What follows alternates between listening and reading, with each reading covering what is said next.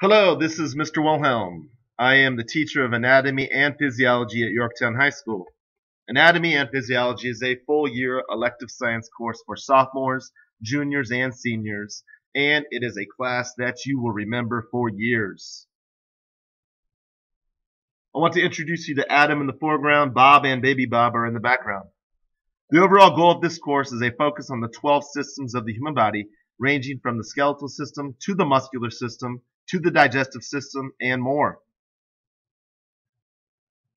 Anatomy and physiology will prepare you for science classes that you will take in college. In the first semester, you will complete a group project involving the skeletal joints. In the second semester, you will complete a research paper over a disease.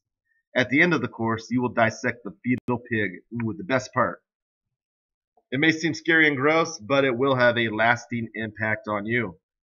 Finally, this is Leonardo da Vinci's most famous drawing titled The Vitruvian Man. Leo used perfect measurements involving a number called phi, 1.618, to show how perfectly the human body is constructed. To learn more about phi and to learn more about the human body, take the class.